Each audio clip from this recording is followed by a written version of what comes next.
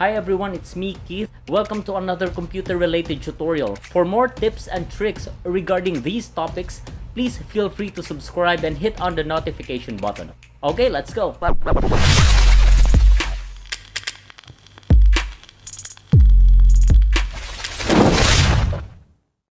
Hi guys, me Keith again. This time I'm going to teach you on how we are going to do or create a 2D landscape art and at the same time animation in Microsoft PowerPoint. First, we need to format the background. Click on Gradient Fill. Under Gradient Fill, you will be seeing a lot of sliders here. Now you will be able to notice that on the leftmost slider, this will be the topmost part. So I'm going to change the color into something like darkish blue and violet. So what I'm trying to portray in here, it's like I'm going to create a night sky. Change this slider as well to something like violet. You can adjust the sliders according to your preference. You can play with them until you are satisfied with how it looks. I'm going to change this one to white. Okay, I'm just going to drag this one a little bit here and this one here. So that would look like some sort of a horizon. Once it's done, click on Apply to All, then close. So this will be our default background. Now the next thing that we are going to do is to insert under Shapes.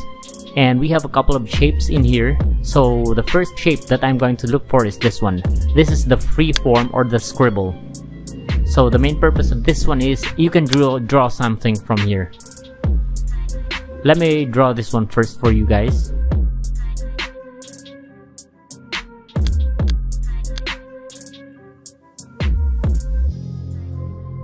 Okay, so this is how it's going to look like. It might look like a little bit crappy, but it's okay. So I'm just going to change the shape fill from here. So more fill colors.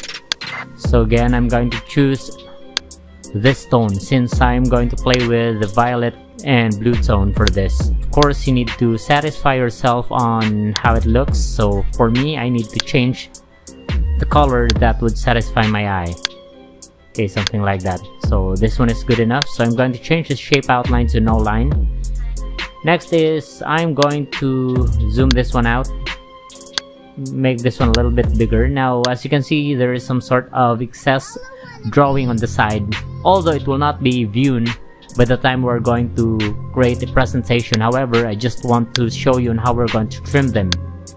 So I'm going to draw a rectangle from here. There. Next is I'm going to highlight both of these shapes. Then go to Merge Shapes. Then I'm going to choose Intersect. This one. Okay. Now as you can see, it changed back into its default color. So what I'm going to do is just to change it back. Okay. And I'm going to change the outline.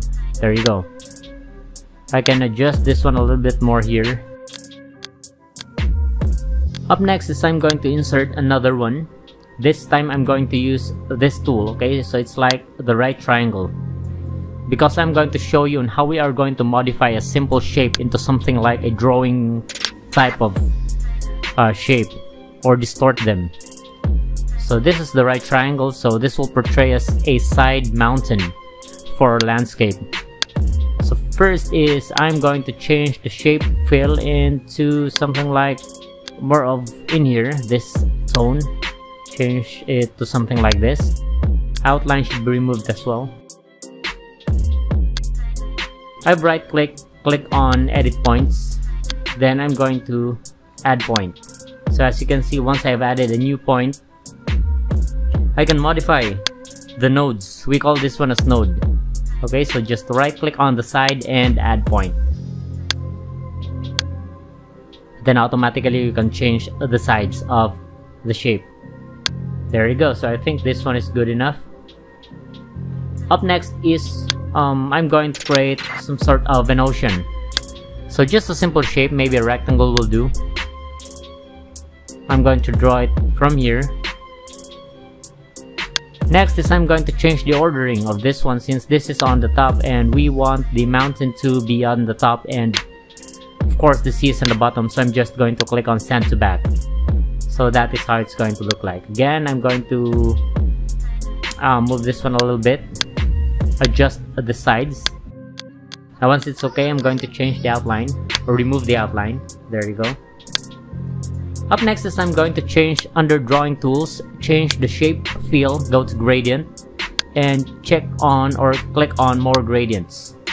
So under gradient fill option, I'm going to play with the colors here. Now if you don't need a particular color, you can remove it from here. There you go. So I only have 3 sliders this time, so it's easier for me to change the color depending on your mood. So I'm going to choose the default ocean colors. It's kind of dark already, so let me change this one as something like a lighter one.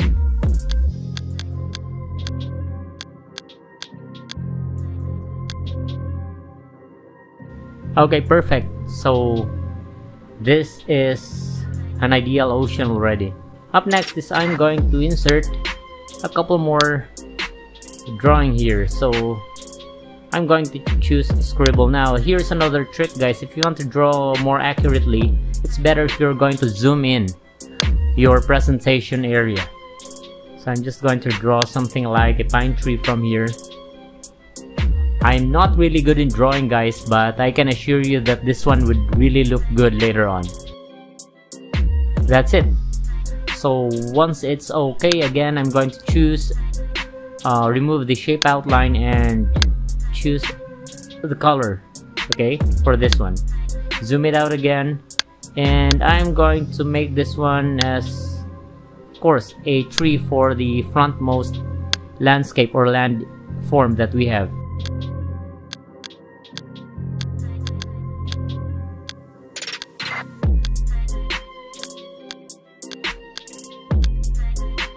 Now I think it's okay now, guys. So the next thing that we are going to do is to insert additional elements. So here I'm going to draw another mountain.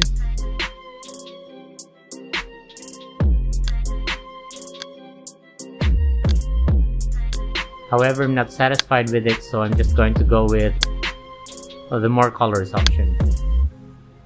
Remove the outline. Up next is, again, I'm going to trim this area, the rectangle, highlight both of them, intersect. So once it's done, I'm going to create another one.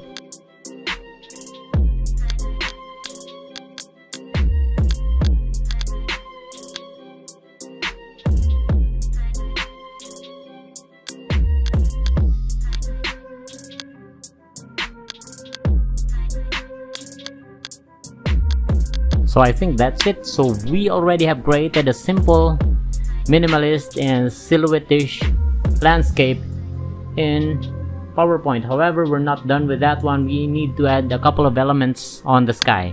So zoom it in a little bit, drag it upwards. This time I'm going to create some sort of a star. Now if ever I'm going to draw something, I still need to change the fill as well as remove the outline. But if you're kind of tired of doing that one every time you're going to create a shape, you can just right click on that one and set as default shape. So by the time you're going to draw another one, what's going to happen is it will automatically be on the automatically be white, okay, something like that, since that is the first reference for our first shape that we've created a while ago. So I'm just going to populate this one.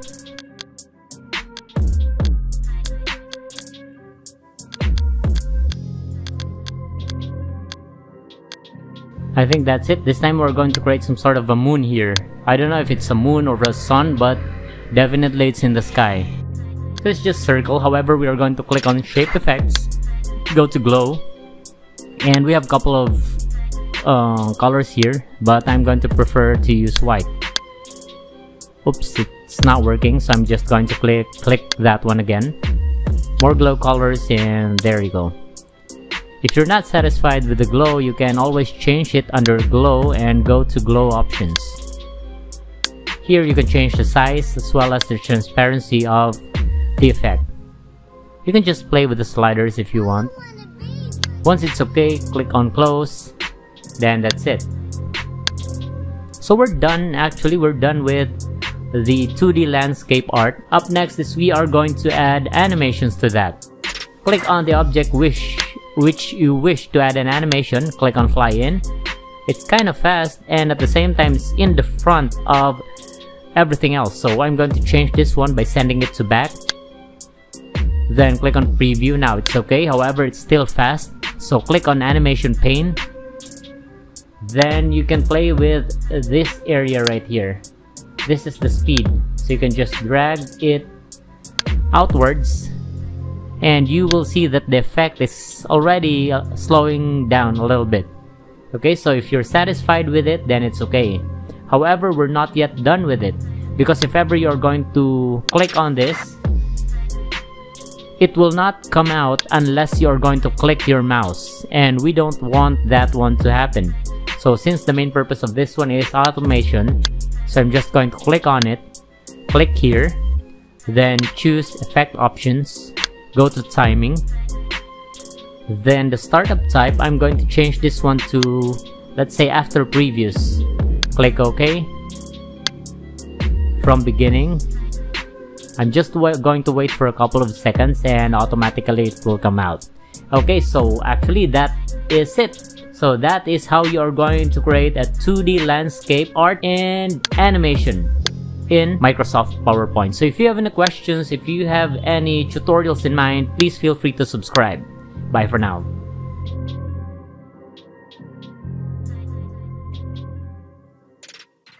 Okay guys, I hope you have learned from that one. So if you have any requests and other topics that you have in mind, please feel free to message us, and of course hit the subscribe and notification button for more updates. Okay, so bye for now.